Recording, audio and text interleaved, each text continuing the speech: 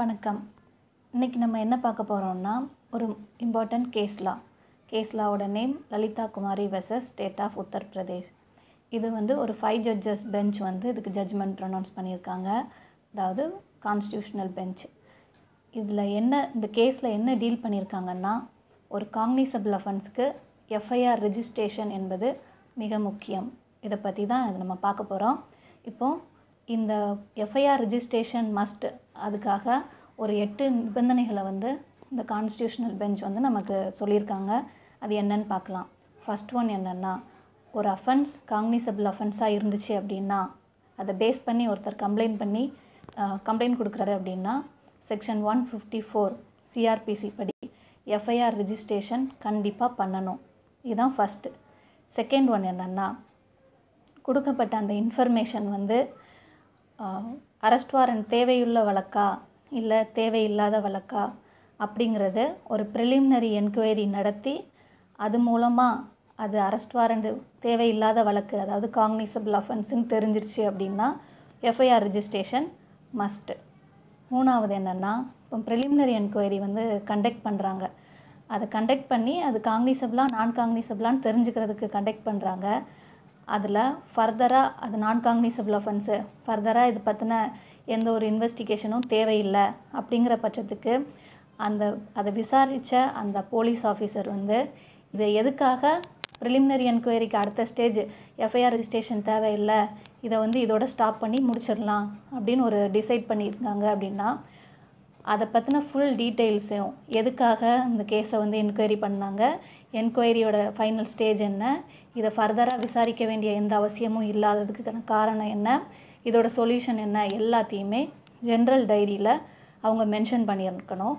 கம்ப்ளைண்டன்ட்க்கு இதை தெளிவாக எக்ஸ்பிளைன் பண்ணணும். இந்த மாதிரி நாங்கள் பண்ணினோம், எல்லாமே கரெக்டாக ஃபாலோ பண்ணி எல்லா என்கொயரி முடிச்சிட்டோம், இது எஃப்ஐஆர் ரெஜிஸ்ட்ரேஷன் பண்ணுற அளவுக்கான கேஸ் இல்லை, இதை பேசி இங்கே முடித்து இதுக்கு தீர்வும் இது பண்ணியாச்சுன்னு சொல்லி எல்லாத்தையும் அவருக்கும் வித்தின் 7 டேஸ்க்குள்ளே எக்ஸ்பிளைன் பண்ணிவிட்டு இதை எல்லாத்தையும் ஜென்ரல் டைரியிலையும் அவர் மென்ஷன் பண்ணியிருக்கணும். தென் இப்போ ஒரு காக்னிசபிள் அஃபென்ஸ் ரிலேட்டடாக ஒரு கம்ப்ளைண்ட்டை கொடுக்குறாங்க அப்படின்னா, அந்த அதிகாரி, கம்ப்ளைண்ட்டை வாங்கின அந்த அதிகாரி உடனே எஃப்ஐஆர் ரெஜிஸ்ட்ரேஷன் பண்ணியிருக்கணும். அப்படி அது காக்னிசபிள் அஃபென்ஸுன்னு தெரிஞ்சும் அவர் எஃப்ஐஆர் ரெஜிஸ்ட்ரேஷன் பண்ணாமல் அதை அப்படியே கொஞ்சம் இது பண்ணி விட்டாருன்னா அவர் மேலேயும் நடவடிக்கை எடுக்கப்படும். தென் இதுக்கப்புறம் என்னென்னா, ப்ரிலிமினரி என்கொயரி சம்மந்தப்பட்ட கேசஸ் ஒரு எக்ஸாம்பிளுக்கு நான் சொல்கிறேன். அது எந்த மாதிரியான கேசஸ்னால், இதுக்கெலாம் கண்டிப்பாக ப்ரிலிமினரி என்கொயரி கண்டக்ட் பண்ணணும். ஃபேமிலி டிஸ்பியூட்ஸு, அப்புறம் வியாபாரம் சம்மந்தப்பட்ட குற்றங்கள், மெடிக்கல் நெக்லிஜென்ஸு, ஊழல் வழக்குகள், குற்ற நடவடிக்கை எடுக்கிறதுக்கு ரொம்ப டிலே பண்ணியிருப்பாங்க.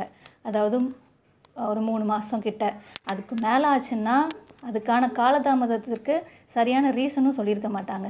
இந்த மாதிரி வர்ற கேசஸ்க்கெலாம் ப்ரிலிமினரி என்கொயரி கண்டிப்பாக கண்டக்ட் பண்ணணும். இன்னும் நிறைய கேசஸும் இருக்குது ப்ரிலிமினரி என்கொயரி கண்டக்ட் பண்ணணுங்கிற அவசியம் உள்ள கேசஸ். அந்த குறிப்பிட்ட கேசஸ்க்கு கண்டிப்பாக கண்டக்ட் பண்ணணும். இது ஒரு நிபந்தனையாக சொல்லியிருப்பாங்க. இப்போது கம்ப்ளைண்ட் கொடுத்தவரும், கம்ப்ளைண்ட் யார் மேலே கம்ப்ளைண்ட்டை கொடுத்துருக்காங்களோ அந்த பர்சனும், அவங்களோட ரைட்ஸ் ப்ரிலிமினரி என்கொயரியில் எந்த விதத்துலையும் பாதிக்கப்படாமல் ஒரு குறிப்பிட்ட கால அவகாசத்துக்குள்ளே ப்ரிலிமினரி என்கொயரியை கண்டக்ட் பண்ணி முடிக்கணும். அதிகபட்சம் ஒரு 7 டேஸ்க்குள்ளே கண்டக்ட் பண்ணி அவங்க ப்ரிலிமினரி என்கொயரி முடிச்சுட்டு அதுக்கான ரிப்போர்ட்ஸை ஜென்ரல் டைரியில் மென்ஷன் பண்ணியிருக்கணும். தென் என்னென்னா, இந்த ஜென்ரல் டைரியில் எல்லாத்தையுமே மென்ஷன் பண்ணியிருப்பாங்க. என்ன கம்ப்ளைண்ட்ஸ் வருது, அது ஒரு டாக்குமெண்ட்டாக இருந்தாலும் அதை எல்லாத்தையுமே ஜென்ரல் டைரியில் மென்ஷன் பண்ணி, இது இந்த மாதிரியான குற்றங்களை அதுக்கு சொல்யூஷன் கொடுத்துருக்கோம், சொல்யூஷன் கொடுக்கல, இல்லை ஃபர்தராக இதை எஃப்ஐஆர் ரெஜிஸ்ட்ரேஷன் பண்ணி இது பண்ணுறோம் அப்படின்னு எல்லா கம்ப்ளைண்ட்ஸையும் ஜென்ரல் டைரியில் மென்ஷன் பண்ணி அதுக்கான சொல்யூஷனும் கொடுத்துருக்கோம். புகார் இப்போ நம்ம காவல் நிலையத்தில் கொடுத்தோம் அப்படின்னா அது காக்னிசபிள் அஃபென்ஸாக இருக்கிற பட்சத்துக்கு எஃப்ஐஆர் ரெஜிஸ்ட்ரேஷன் முக்கியம் அப்படிங்கிறது இந்த வழக்கில் மெயினாக சொல்லியிருப்பாங்க. இந்த 8 நிபந்தனைகளை பேஸ் பண்ணி குற்றங்களை பிரித்து எஃப்ஐஆர் ரெஜிஸ்ட்ரேஷன் பண்ணப்படுது. இன்னொரு கேஸில் அடுத்த வீடியோவில் பார்க்கலாம். தேங்க்யூ. தேங்க்ஸ் ஃபார் யுவர் வாட்சிங்.